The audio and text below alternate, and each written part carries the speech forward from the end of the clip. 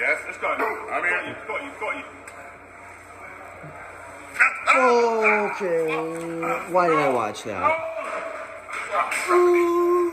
So recently, a lot of people have been reacting to Ryan Crowley's devastating pec injury as the result of a super heavy incline bench press when he was being spotted by Larry Wheels. So this is obviously horrific for anybody to witness, but it's especially horrific for those who are super into fitness, because a lot of us who are super into fitness, we've been injured, and it oftentimes comes from our ego getting the best of us, and that's not just in regards to weightlifting. That can come with any realm of fitness. You know, when your ego gets in the way, that's when problems come into play. Hey, that rhymed. And I am, of course, speaking from personal experience.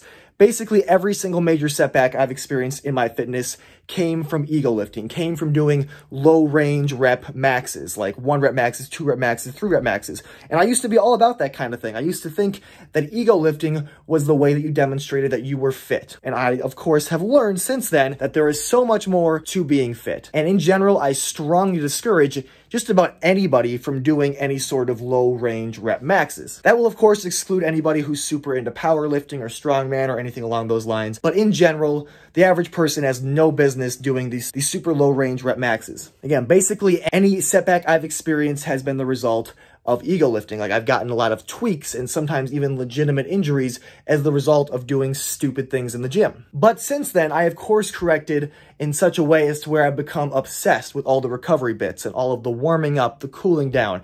I'm a big proponent for regular stretching and regular foam rolling. And along with that, I'm also a big proponent of very slow and controlled training, both on the concentric and the eccentric, because I believe that is the best way to prevent injury. This is the best way to really test your true strength. You're not cheating, you're not compensating, you're focusing on the muscle you're trying to train, you're raising it just right, and you're lowering it just right. Of course, it's always good to push yourself and challenge yourself, but not at the expense of your own well-being. Again, I'm very sorry this happened to Ryan. Hopefully he has a very speedy recovery and nothing like this ever happens to him again.